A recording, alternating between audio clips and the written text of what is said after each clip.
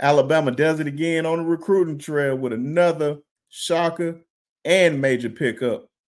But before I get into it, make sure you guys like, comment, and subscribe to the channel for all your great content here at the Sharpshooters Podcast. Let's get into the video. Alabama just landed 4-star edge rusher Justin Hill out of Cincinnati, Ohio. The kid stands 6'3", 220. Straight dog. Very old school linebacker, very versatile, but can get after that quarterback and jump in coverage like it's nothing. The speed is top tier, and you already hearing great comps from giving him like Dallas Turner comps, which I think is major, because if he's half the player Dallas Turner is, that's a win.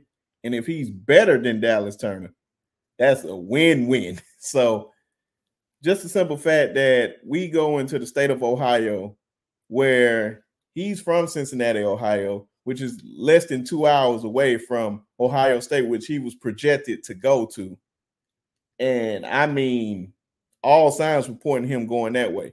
And for Courtney Morgan and Kellen DeBoer and all the great recruiters to just come in there and just keep pitching to this kid, let him see the campus, and just wooing him to come to Alabama, and to see him actually make that move shows you how great that this staff can be when they have the resources. And they have a lot of resources at the University of Alabama.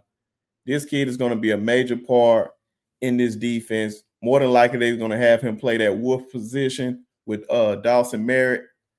And you can just see all the great recruits that just helping with, like, leading the way with Keelan Russell and the guys that are already there with a Ryan Williams and a Quay Russo, who really helped push this kid to come to Alabama, telling him how great the staff is and showing that we can make some things happen.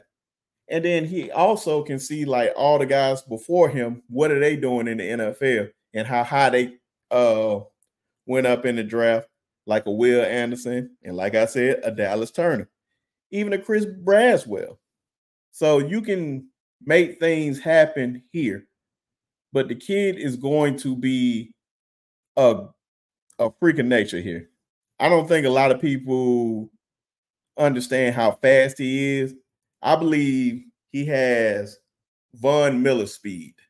Not saying he's Von Miller, but he has Von Miller speed. You just have to watch his highlights. The kid gets after it, hits hard. I think the only thing he really needs to work on is being more disciplined on the field with certain plays.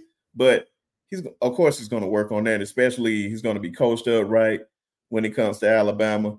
So everything's going to work out for him. I just can't wait to see this kid on the field. This is a major win for Alabama. I can't express it enough.